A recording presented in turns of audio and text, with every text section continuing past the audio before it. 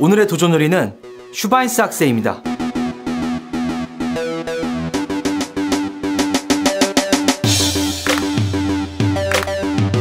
어렵게 구한 돼지 통다리입니다. 사실 이 요리를 만드는데 가장 어려운 부분이 이 통다리 구하기입니다.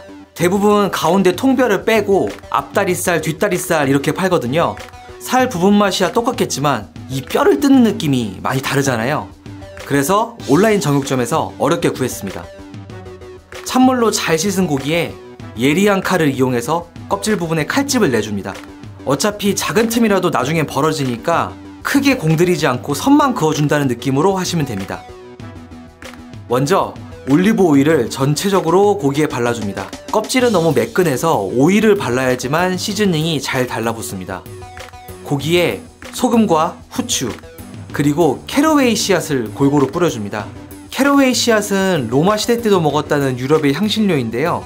독일 요리에는 꼭 들어가서 심지어 정통 사워도우 빵에도 들어간다고 합니다. 통다리 고기만큼이나 캐러웨이 씨앗도 구하는 게 정말 힘들었습니다. 일단 이마트, 홈플러스, 롯데마트 세 곳에는 다 없고요. 세 군데 다 직접 가보는 수고를 거치고서야 포기하고 인터넷으로 구매했습니다. 참고로 큐민, 펜넬 씨앗하고는 정말 비슷하게 생겼는데 전혀 다른 향이니까 헷갈리시면 안됩니다. 양파는 적당히 썰어서 오븐 트레이 안에 같이 넣어줍니다. 마지막으로 트레이 안에 넣어줄 것은 맥주입니다. 정통 레시피로는 꼭 흑맥주로 하셔야 합니다. 오늘 저는 파울라너 둔케를 준비했습니다. 마트에 가면 독일 맥주도 많고 흑맥주도 많은데 독일 흑맥주는 또 구하기가 어렵더라고요. 고기에 바른 시즈닝이 씻길 수 있으니 흑맥주는 고기에 닿지 않게 넣어주시면 되겠습니다. 오늘 요리가 너무 간단하네요. 재료 준비하는 게 훨씬 어려웠습니다. 오늘은 오븐 120도에서 2시간, 160도에서 2시간 해서 총 4시간을 돌려줄 거고요.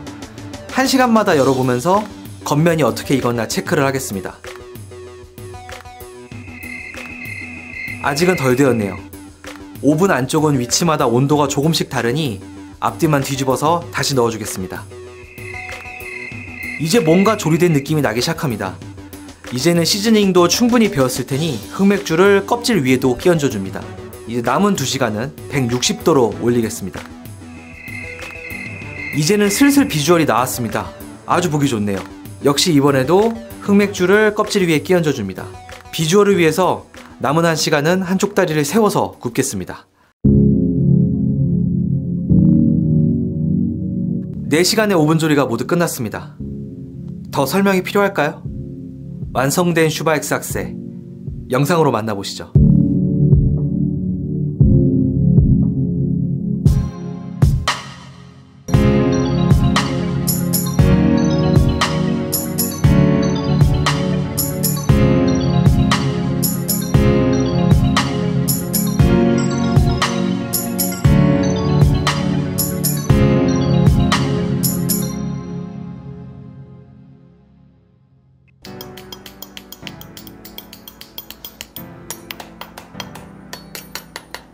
우와, 엄청납니다. 와, 이거 보이시나요? 우와, 만화에 나오는 만화 주먹 고기 스타일입니다. 그리고 굉장히 뜨겁네요.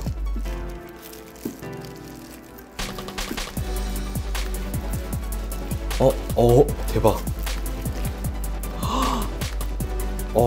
야, 우와. 이쪽도 한번 잘라볼게요. 뜨거워. 와, 안에까지 그냥 완벽하게 익었습니다. 껍질이 이렇게 부수는 느낌으로 이 상태로 한번 뜯어줘야 되겠죠.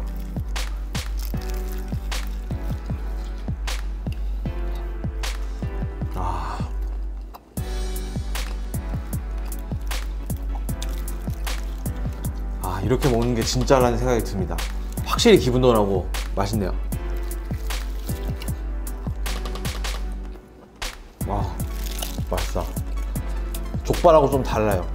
족발은 이렇게 삶아가지고 하니까 그거에 비해서 고기 맛이 많이 나는 편이에요. 속살이 정말 많이 부드럽고 껍질은 바삭바삭해서 식감이 아주 극대화된 맛인 것 같아요.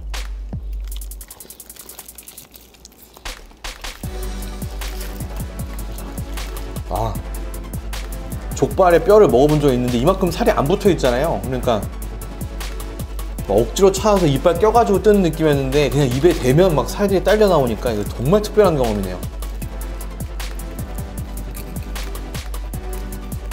아, 이야, 이거 보십시오. 지금 방금 뜯었습니다. 이거 너무 뜨거워. 아우 뜨거워.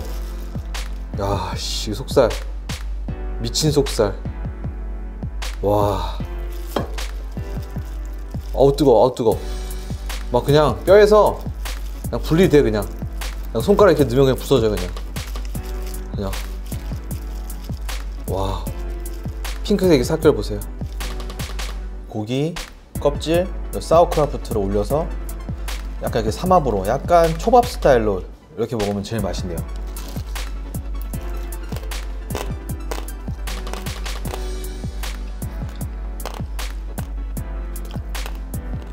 파울라너 둔캔 500ml 하나를 다 따랐는데 그게 다 증발될 때까지 돌렸으니까 흑맥주의 향이나 그런 게 다 고기에 뱄겠죠. 그러니까 이렇게 촉촉하죠. 이게 맛도 좋고. 사실 소금, 후추, 흑맥주 외에 들어간 게 캐러웨이 씨앗 하나밖에 없어요. 이렇게 뭐 재료가 안 들어가는 요리가 또 있나 싶어요. 어떻게 이렇게 맛이 좋나 모르겠네. 고기 자체의 본연의 매력을 좀 알려주는 그런 요리 같아요. 너무 좋네요.